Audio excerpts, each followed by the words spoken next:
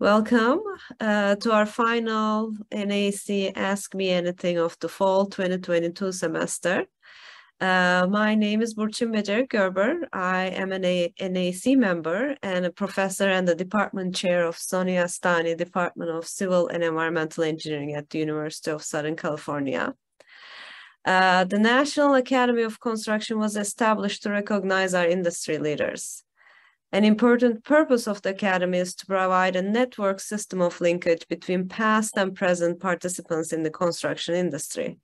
As such, we have established this Ask Me Anything series to help transfer knowledge to our next generation of construction leaders. Who are you? The format of the webinar is very simple. Our speakers will make a short presentation about a topic and their perspective on the industry.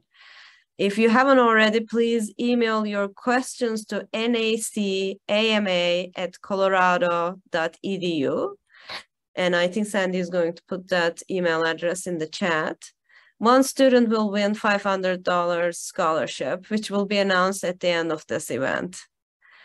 Well, it's my distinct pleasure to introduce Dan Angelo, who is a principal civil engineer at Applied Research Associates. He holds a bachelor's degree in civil engineering from the State University of New York, Buffalo, and an MBA from Norwich University. Dan is a leading executive-level technical advisor on project delivery methods and managing risks on complex and challenging transportation infrastructure projects.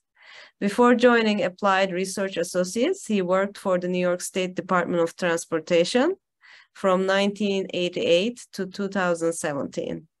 A key position with the Transportation Department was Deputy Chief Engineer for the Office of Design and Project Delivery, and as Risk Manager to the Executive Steering Committee and Federal Liaison for the $3.9 billion New New York Bridge.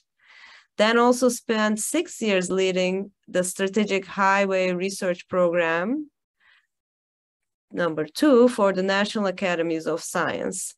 The goal of this program was to find solutions to improving highway safety, reducing congestion, and improving methods for renewing roads and bridges.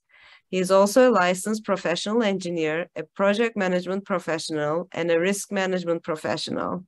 He has received several awards, including the Design National Award from the American Association of State Highway and Transportation Officials and the Commissioner's Award of Excellence from the New York State Department of Transportation. Among his many professional association involvements, he is an active member of ASCE. He is a member of the New York State Education Department State Board for Engineering, Land Surveying, and Geology, and is the chair of the Civil, Structural, and Environmental Engineering Department Advisory Board at the University of Buffalo. Dan, as you can see, is very accomplished, and we are very lucky to have some of his time today. And take it away, Dan. The floor or Zoom is yours. Great. Thank you. And thank you for that introduction. I'm thrilled to be here, and I can't wait to get into these questions. And I thought before we jumped into questions, I'd just give a little 5 to 10 minute kind of background of my career and some projects I got involved in. Maybe it'll prompt some questions. And really, I'm game for opening, for answering any questions. So let me go to a few slides I have here. It's just a handful of slides. I'll walk through them. Some of it we've already covered, so I'll skip through it pretty quickly. So just, as background, I mentioned I have a Bachelor of Science and an MBA and some certifications through the Project Management Institute for project management, risk management, and actually even portfolio management. All right, so I thought it might be interesting to, when I was in college, like what a career path you went. So I started out with this slide here, to demonstrate how my career progressed through different organizations. And I actually really started out working for Quaker Oats, if you can believe it. It sounds like a cereal company, right? But they at one point they owned Fisher-Price Toys. And I worked during college actually as an internship, and I actually got college credit for doing it. Working in the facilities management. They had a dozen or so buildings, infrastructure, had some structural issues, heating, ventilation, those type of issues, which was just a wealth of experience that I got while I was completing my undergraduate degree. So if you're not doing an internship, that's something I would highly encourage. It, I had a lot of jobs in high school and so forth, but none were in engineering firms. So that was really eye-opening to me and even got me more excited about the profession. Then after I graduated from University of Buffalo with my undergraduate and BS in civil engineering, I went, it was a recession time, and thank gosh, the government was hiring. They were doing infrastructure. Almost half our class ended up working for the New York State Department of Transportation. And I think these government organizations are an awesome opportunity. You can really see a lot from an owner's perspective, owning certain infrastructure assets. And I worked in our Syracuse regional office, our New York City area, our Buffalo regional office, and eventually I'll be in the headquarters and then a statewide role. And what's interesting about working for an agency like the state of New York is that each of these regional offices are almost like separate companies, separate organizations. So you maybe think a little bit broader of when you're looking for jobs, of the opportunities that these provide. They all have different unique aspects to them and different types of environments you're working in. You can imagine New York City compared to the Syracuse area is quite different. So I spent 30 some plus years with New York State Department of Transportation, and then the last 6 or so years with Applied Research Associates in the consulting business, mainly consulting for federal government and state agencies and other transportation agencies as a peer reviewer of projects and doing some research for them and those type of things. And I'll get more into that.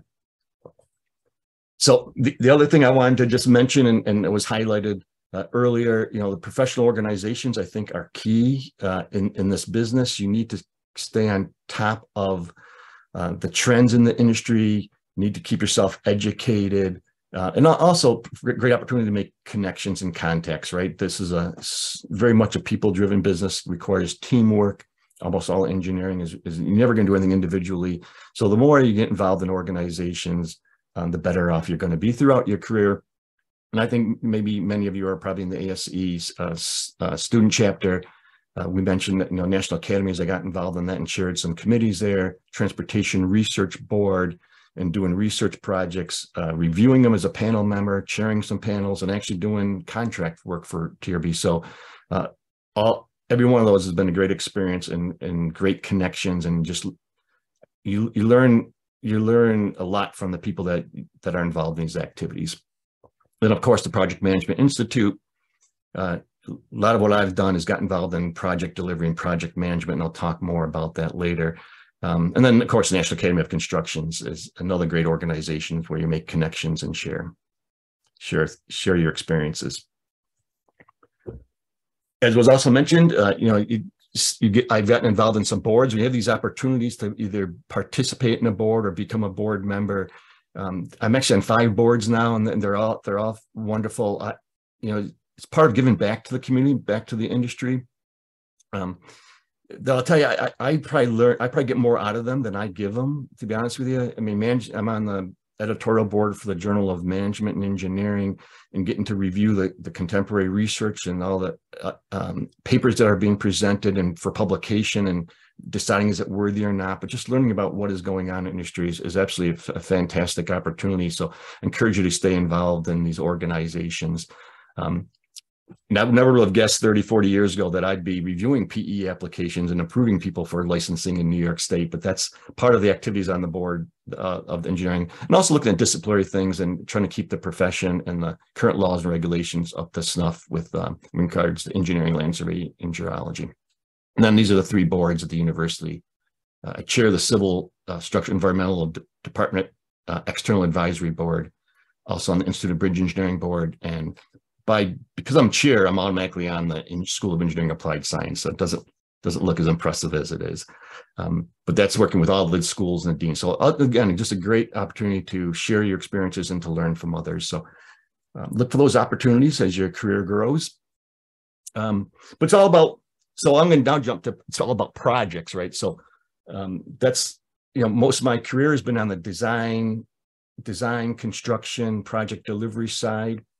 And I'm just throwing up some examples of I just want to throw out some examples of projects that I've worked on throughout my career to get you thinking about the diversity in the transportation infrastructure area, heavy civil construction. The first is just a map representing. Later in my career, I actually managed a portfolio of a bus rapid transit system, and so it involved dedicated lanes, ramp metering, building stations, deciding where it was, public outreach stakeholders between two major counties and in the lower Hudson Valley of New York State. So that map is this picture on the far right side here. Maybe some of you might recognize it, but that's the west side of Manhattan.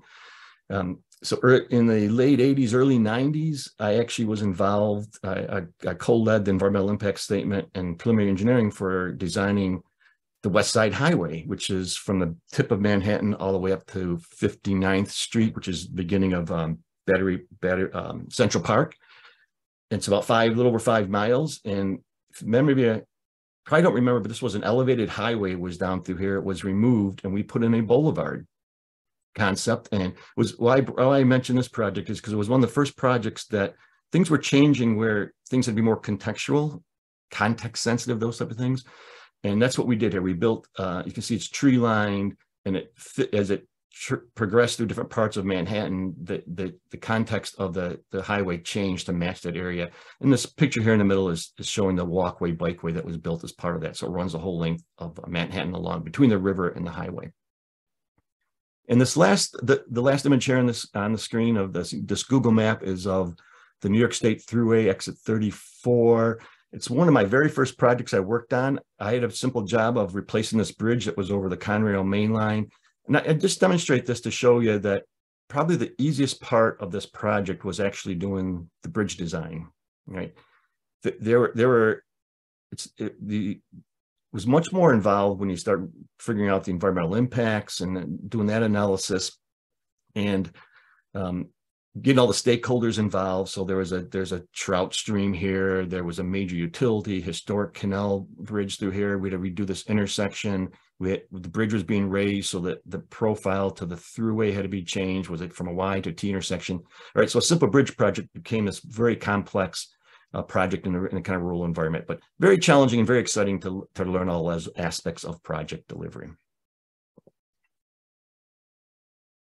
A big part of my career, probably one of the best jobs I had was I got, after years of experience and leading design projects, I got to become the bureau director for Design Quality Assurance Bureau in New York State. And I actually oversaw all the policies for delivering projects in New York State. So we developed a project development manual. We maintained the highway design manual, standard specifications. We didn't have a risk management process. We created one for that one. I led a team that created that process. We created the New York State's design build procedures manual before we even had approval to do design build. And then engineering instructions bulletins. And these are just some examples here, standard sheets. Right, all projects require some guidance, some process, some standards to work on. And that was actually very exciting and very thrilling for me to kind of get involved in that. And you'll see how some of this played later in my career, where I'm doing the same thing now more at the national level. So here's some more pictures of some projects that was mentioned. These are all the Tappan Zee Bridge, or the Mario Cuomo Bridge now. It was a 3-mile, 8-lane facility with a dedicated bus lane. That's where the bus rapid transit system went over this bridge, and also has a walkway, pedestrian bikeway on the northern structure, on the northern side of it. So just some pictures, just to put some things in perspective of the size. The girders were 20 feet deep in some areas. This is an 8-foot diameter caisson that's being drilled to support the main towers. Climbing towers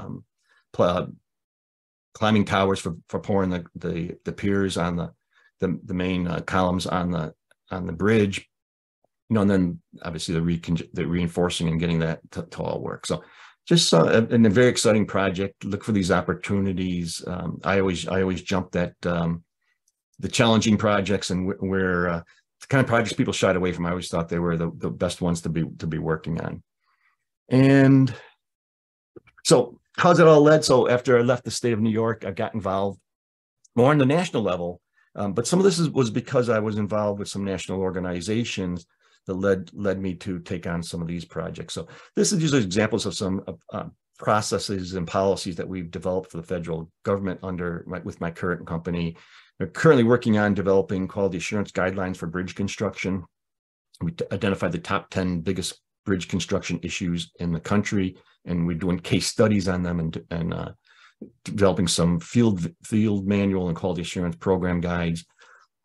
We developed this tool. This is called a case web tool. It's an alternative contracting method selection. So you put in your project information, do some risk analysis, and it'll give you an idea of what's the best way to deliver that project, whether it's design, bid, build, CM at risk, those type of delivery systems. And we can talk about that if you want, have more questions. Bridge bundling guidebooks, another process that we've published for FHWA. Value capture gets into how you fund your projects. And then we took the bridge bundling and turned it to project bundling. So this is just some smattering, like some examples of some federal guidance and policy that we've established that I've been involved in. And just to wrap it up, some other big projects I've worked on, just to give you some highlights. This is Army Corps of Engineers project. They're replacing the rehabilitating the St. George's Bridge over the Delaware-Chesapeake Canal in the state of Delaware. It's a rehabilitation project, which is a totally different animal than, say, new construction. And you can see some of the wear and tear and things that need to be fixed, from the joints to the deck to the railing to the hangers and so forth. So I did some value engineering for them and helped them nail down that scope of work and how to approach that project. And on the right-hand side, this is the Verrazanos Narrows Bridge. We're currently working on a project with the MTA, advising them on doing some peer review for them and helping them do some risk analysis on how to change the Brooklyn approaches. They're going to make this is a left-hand exit now. They want to make it a right-hand exit that goes to the Belt Parkway along the Hudson River and Staten Island in the background. So just some very exciting big projects that you get involved in, as you can tell, all over the place, what type of experiences and type of things you can end up doing. And I think that's all I have. I'm gonna end right there. We'll open up to questions. This slide just may prompt you to ask some questions, but some of the things that are required to deliver a project successfully are listed on the left side. And all projects go through certain steps in the process, and that's on the right side, right? Someone's got to initiate it, someone's got to plan it, someone's got to execute it, oversee it, and then you got to close it out, right? So having said that, I will turn it back to you, Burcin, and we can start taking questions. Well, thank you so much, Dan, for that introduction. I have many questions here, so I'm going to try to cover as many as possible. Oh, my lights went off. So I will start with your experience in project delivery methods and risk management. So I'm going to start this question that combines both. And it's a question from Tom Foyami. What type of project delivery method comes with the least risk in mega projects? Yeah, well, great question. And I'm going to, every answer to every question asked today is going to be, it depends. Okay. So that's the correct answer for everything. It depends, right? So the question depends on what perspective you're coming from. Are you talking about risk from the owner side or risk from the contractor side, for example? And they're quite different, right? So, but if you look at it's a great question, because project delivery methods are, and I always describe them as, they're nothing more than different ways of allocating risks to different parties. So if you think it in those terms, design, bid, build, the owner retains most of the risk. They own the design. They have the design responsibility. They take that on, and kind of means and methods, specifications is how you deliver those projects. So any kind of changes, errors are going to be on the owner. You can go all the way to design, build, or public-private partnerships, where you're turning a lot of that risk over to the contracting or design build team, right? So the method that works where you're kind of equally sharing risk and they kind of go to the right party is construction manager, general contractor. So it's usually a partnership between a designer of record, a contractor, and the owner. You're sitting down, you're developing the project, developing solutions, developing how you're going to construct it, bid packages, and while you're doing that, you're sharing the risk. And I think if you look at the research and the data on those different delivery methods, you'll find that CMGC is probably the one that saves the most time and money overall because of that process. Now, there are certain reasons. So you may ask, why aren't all projects delivered that way? There's there's advantages and disadvantages, right? There's differences on why that would be done. Because one requires owner being more involved in the project. So it requires certain resources to be dedicated they may not have, or expertise. Great. But is that clear? Just ask again, ask another question. No, I think that was a great answer, and it was a high-level question, right? So we're going to dive into a little bit more specific questions now around risk. And this is a question from Josiah Godi, and it is, I'll read the question, and it is related to challenging projects or some unique aspects you might have encountered in a project. How do you approach assessing and managing risk for a new technically challenging project that doesn't have many similarities with past projects, or a project that has a technical aspect that hasn't ever been designed or built before? Yeah, so that's another great question. So you're talking like innovation, something new or something that hasn't been done before. So you can't do risk management. You can't do any type of project scope, cost, schedule management, right, without having a clear understanding of what you're trying to accomplish. So what the project goals and objectives are. And a lot of, in our terms, and when we were in New York, when I was with New York State DOT, we talked about the purpose and need of the project. So that's where I would start, is that how well defined is that? And really, what are you trying to accomplish, right? How do you know you need new technology, or how do you know it's going to be something that's never been done before is a good question. So you start with a good, clear purpose and need, and then you bring in I would use subject matter experts within your organization, outside your organizations, across the country, even internationally, to help to bear on it, on the problem that you're trying to solve and the goals you're trying to accomplish. There's techniques like the Delphi technique, where you can solicit input from experts, where they're not biasing each other, and it works very well. A lot of research is done that way on these complex projects. So there's tools and techniques you can use to help arrive at that, but you need to start with trying to make sure you understand what you're truly trying to accomplish with the project. Great, thank you, Dan. I will get it a little bit more personal to your experience. So this is a question from Tolu Sani. What is the most challenging risk management process you have encountered in your career? The most challenging risk management process? So the risk management process is pretty standardized across all industries, right? You put a risk management plan together, you identify risk, you evaluate the risk, you analyze the risk, and you respond to the risk, right? So the general steps are all the same. Where it gets complicated is on the project, right? And the effort you apply to risk management really should be equal to the project scope and all that, right? So you don't want to be spending money and time on risk management that's the value isn't there for the project, right? So that's the challenge, is right sizing it. I mean, I've been done risk management for $1 million projects. I've done them for $4 billion projects. So they're totally different. So the bigger projects, you're going to get into Monte Carlo simulations and modeling. You're going to use impact curves as opposed to points and those type of things. So they can be pretty complex, and the more people you have involved and the bigger the projects, obviously, the more complex it's going to be.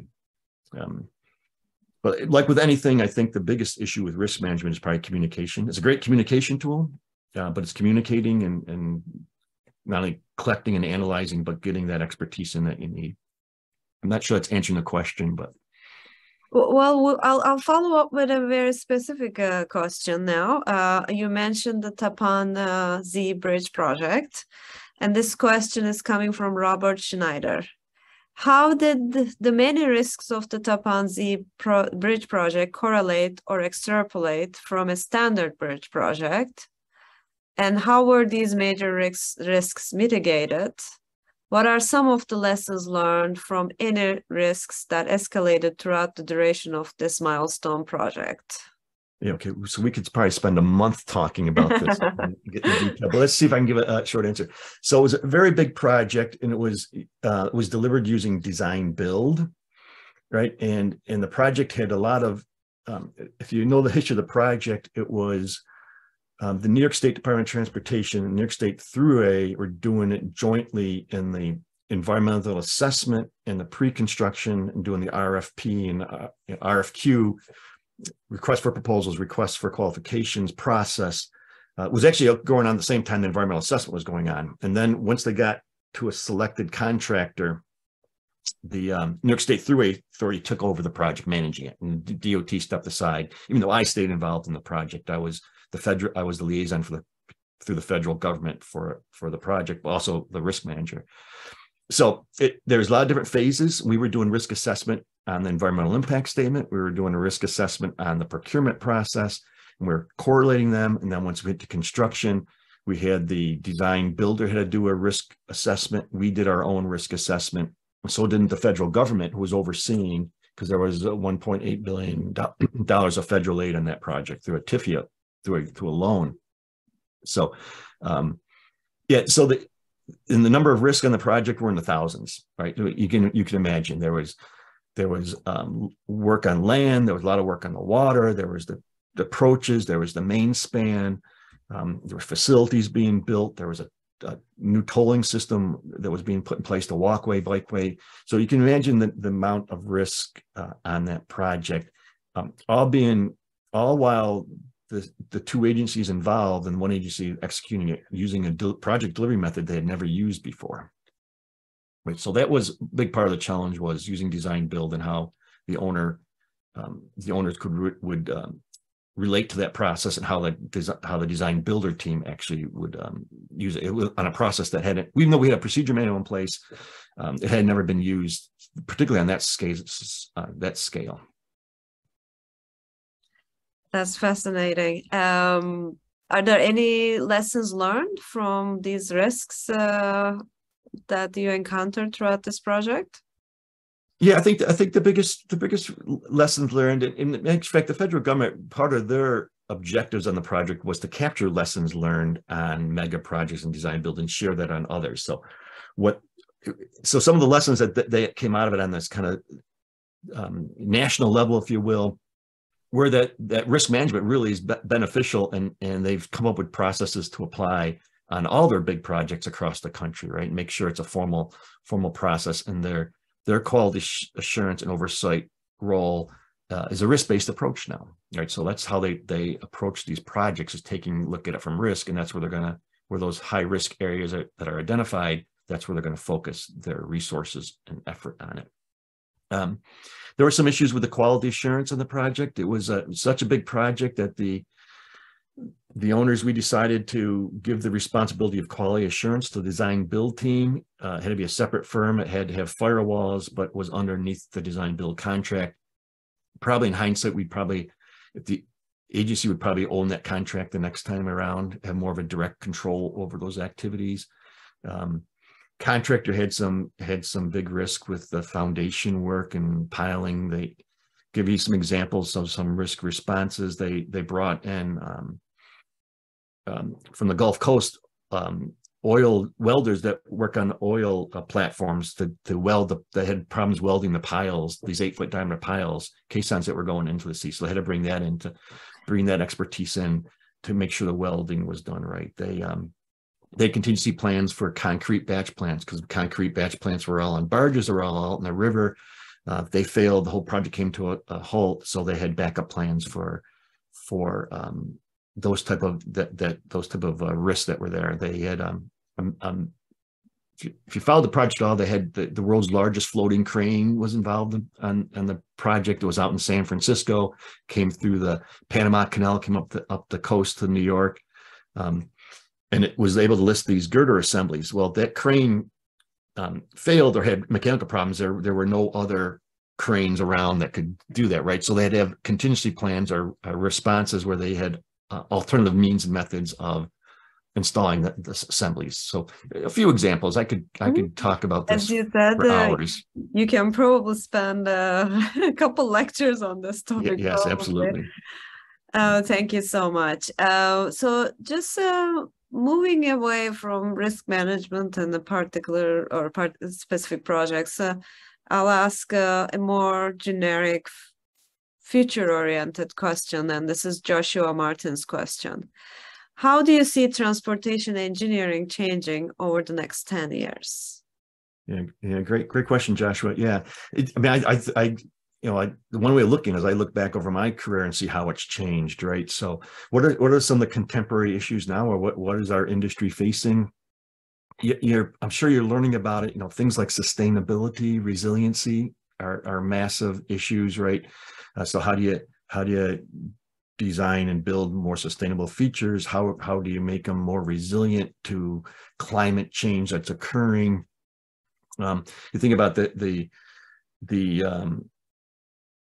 extreme events, weather events, right? The rain events, for example, are much more severe and concentrated and occurring more frequently, right? The 100-year storm is changing dramatically, right? So think about all the culvert systems and drainage systems that have been built like on the highway bridge network that probably don't have that capacity now. So how are you going to deal with that? So those are two big areas. The whole diversity, equity, justice, inclusion is very, very big too, and not only in our industry, across the country, or even in the world. But how does our workforce reflect that? How does the academic world reflect that? How does our contractors, our engineering reflect that? And how do we consider all those things in our project designs, in our solutions, right? We're all about projects and solving problems. How is that folded in to what we're doing? And it should really be folded into everything we do. It's not a standalone thing, right? It needs to be incorporated into all our activities, our processes, our specs, our standards, those type of things.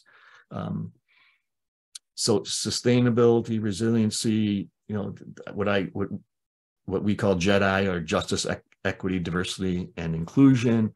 And then technology is changing dramatically, right? Think about changing materials, just in the processes, procedures. I mean, it wasn't all that long ago, if you think about it, roundabouts weren't used in this country at all, right? Things simple as rumble strips on highways have saved hundreds of lives, thousands of lives. Roundabouts have reduced serious fatal accidents by 90-some%.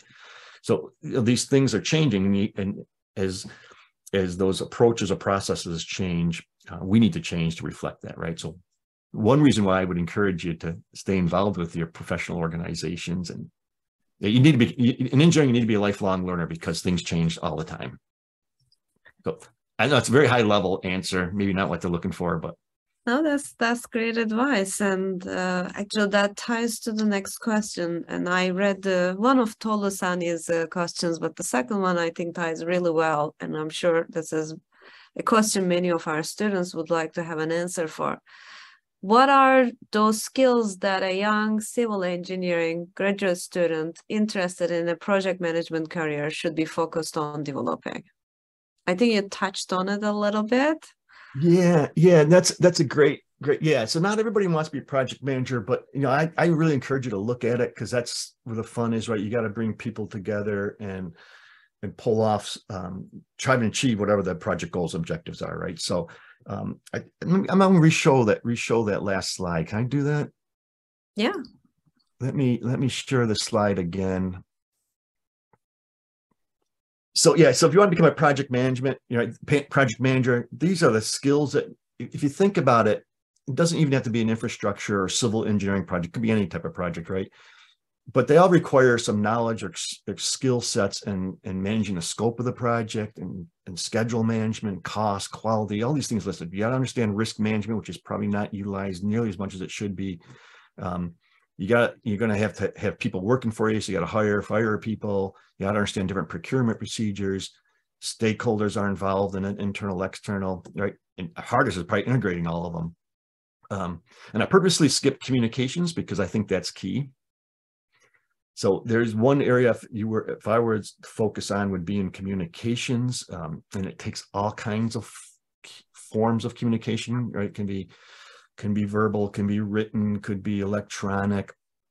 And if you think about communication, there's a sender and a receiver, and the number of people involved on these projects, you can understand why it's a challenge. And the Project Management Institute will tell you 70 to 80% of project failures can be traced back to a failure in communication. So that's key.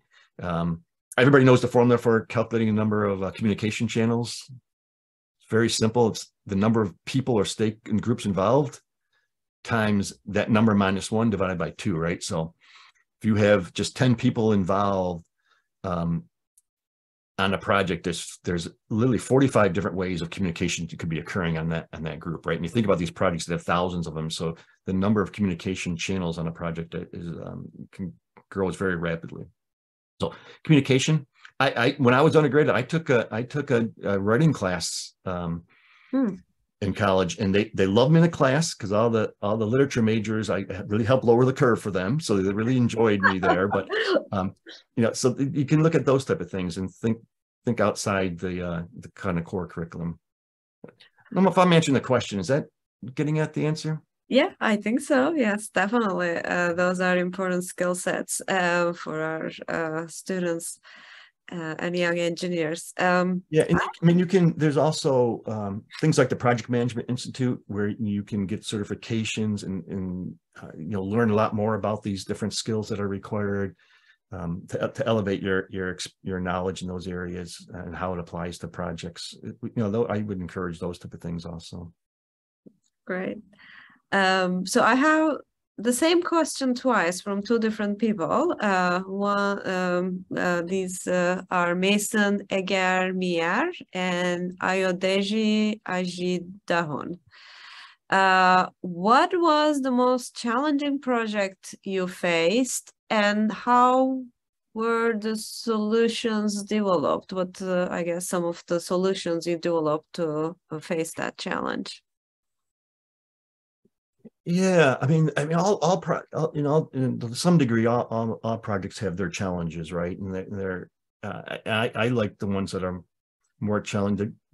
The projects that people tend to shy away from because they were challenging, I kind of gravitated towards them. Figure you can't go wrong, can't mess up too much, right? So, yeah, the most challenging, obviously the Tappan Zee, just because of its size, and we were doing something new with a new delivery method.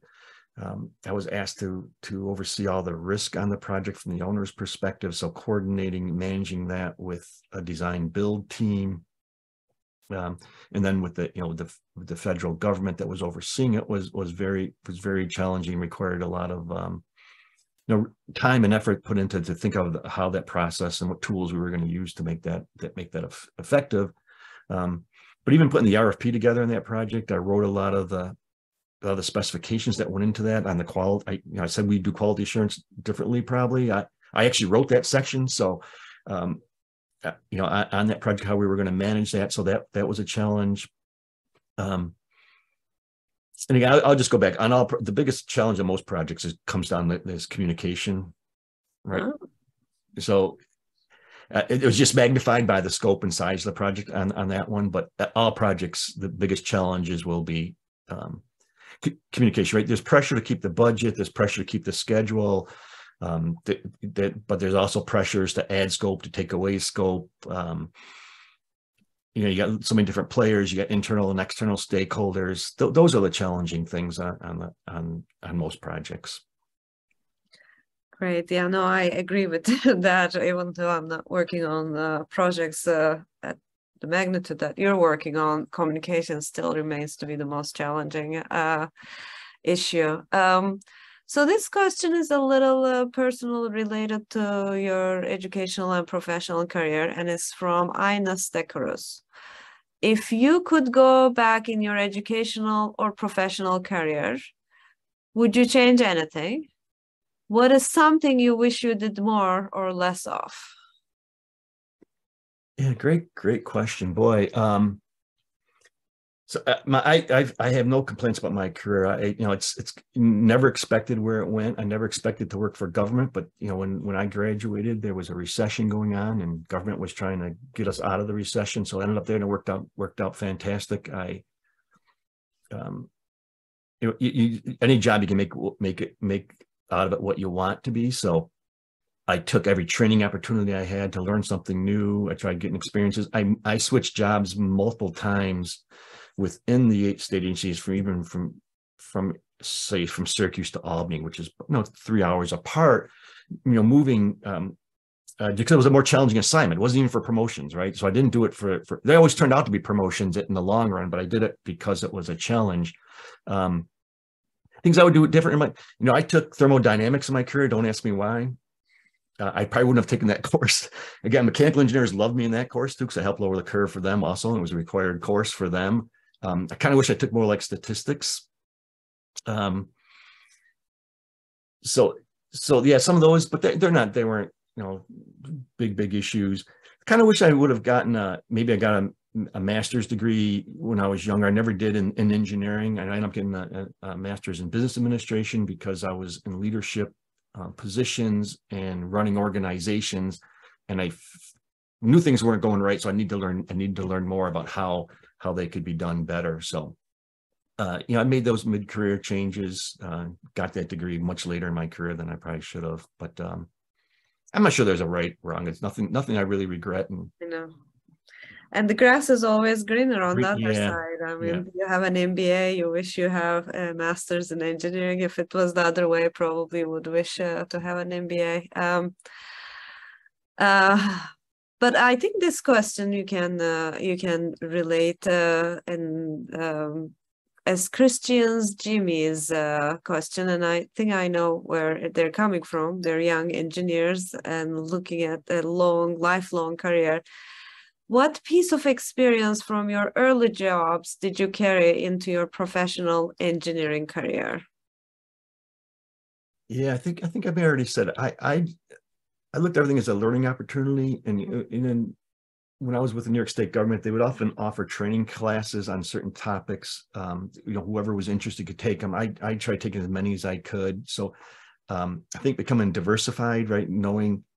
But if I had to look back and say, what's my biggest observation, say when I was in the government, even in the consulting world, my biggest observation about most people is they're very focused on what they're doing, but they don't. Not everybody, and it's bad to stereotype and make these broad brush assumptions. But in general, most people are very focused on what they're doing, and they don't really understand where it fits in the bigger picture, what comes before them or where it goes afterwards. So I think pay attention to that, what your role is. Your role is important, your task, whatever you're doing. But you got to understand how that fits in the bigger picture of accomplishing the overall goal, and understanding the things that occur before that and things that are going to occur after that, right? Because it makes a difference on how you approach your job, right? I always argued as a design director that doing more design to a certain extent is better for the organization, because in theory it reduced construction cost, right? You're doing a better design and you're having a more billable project, less errors and omissions. But our measurement was engineering costs related was a percentage of construction, right? So if you think about that, if engineering costs go up to lower your construction costs, your percentage of engineering is higher, right? It's kind of counterintuitive, and really, but you got to look at it, the big picture. What's best for the project or the organization and the goals that they're trying to achieve. Great. I believe we're approaching the end of our session. I think we would be done very soon, but I have a couple more questions, maybe one more. This is Joao Nunes' question. Knowing the need in renewing aging infrastructure in America accounted for in the Restore and Improve Urban Infrastructure. This is one of NAE's grand challenges. And your experience in the area, what do you believe is the biggest challenge for restoring infrastructure in areas such as New York City? Would it be the political challenges, the need for public awareness, funding, or all of the above, or something else? Yeah, that's a great question. We've been dealing with this for years now, right? So it always starts with, is there enough funding to accomplish what needs to be done, right? And a lot of especially in the Northeast part of the country, and I'm not so sure if it's true in the Southwest, but a lot of the infrastructure is built in the 50s, 60s timeframe. A lot of bridges. If you look at the age of bridges, and they're all kind of failing or end of their useful life all around the same time, right? So how do you deal with that kind of influx? And so that's a big challenging is the funding for that. But also there's a lot of things that we can do as engineers in solving it, and how we deliver the projects and the technology we use and the tools we use. Can save a lot of money. You can actually get a lot more out of the existing funds we have, right? By doing things differently or better. Things like 3D modeling and all electronic plans and machine controlled grading, all those type of things that you're probably learning about that are taking place now or are advancing, weren't taking place years ago, and they're actually more cost effective, right? So we can do a lot more with the money we have by doing things differently. So yeah, so I think that's the number one challenge. It is the engineering is only one part of the equation. You're absolutely right in that. Someone you mentioned politics. In the public, and how are they aware of it, and how do they understand it?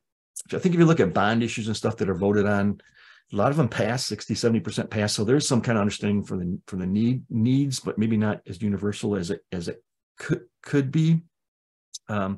It's you don't want a bridge to fail, someone to get injured or killed right before you wake up to it. So how we portray that, again, it goes back to communication, right? ASCE does the report card, which is one great way of saying, here's the infrastructure grades, and what can be done to try improving them. Those type of things all get to that whole communication side of our business. And yeah, it requires legislation often, which, so it requires knowing the politics, it requires communicating those needs, but also how we're gonna help address those needs. And it's not doing things the way we've always done it, right? We've talked about this, the technology, the process changes are all improving things, and you're accomplishing more for the same amount of money, if you will. So getting more money, you can do more, right? And it's kind of a high level, I know, my 2 cents.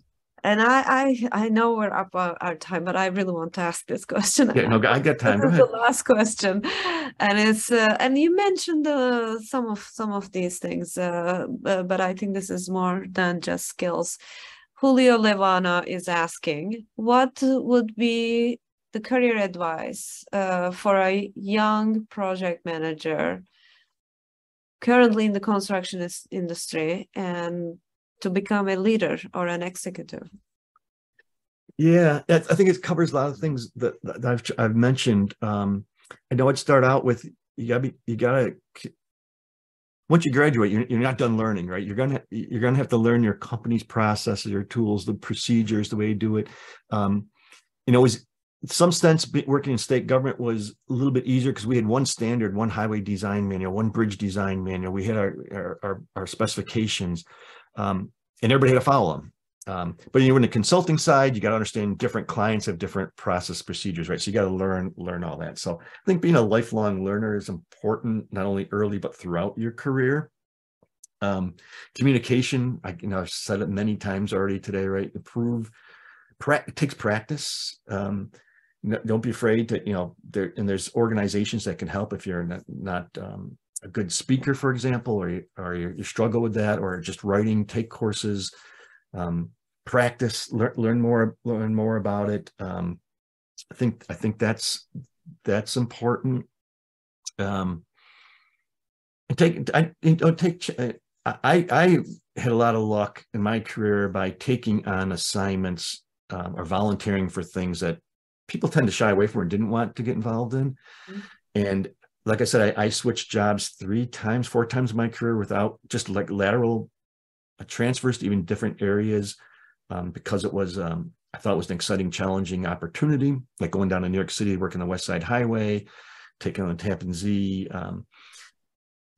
And they always turned out well for me. I ended up getting a promotion a year or so later, kind of after you prove yourself in doing it, partly maybe for taking on those challenging assignments. So, that's how I did. I know some people won't move without having a promotion, or they won't do it without it. But again, if you're looking for advancing your career and learning to become a project manager, You may have to take those chances and learn as much as you can about as much as you can in your whatever industry part, whatever branch you're in.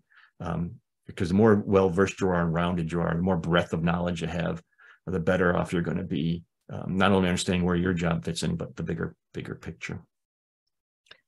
My 2 cents. No, that was fantastic, Dan. Thank you so much for sharing your experience, your expertise, and your time today with us.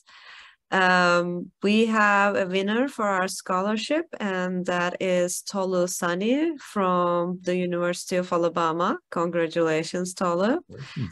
Then again, thank you so much. I learned a lot and I enjoyed our conversation, and I wish you and everyone, if I don't speak with you or see you or email you, happy holidays.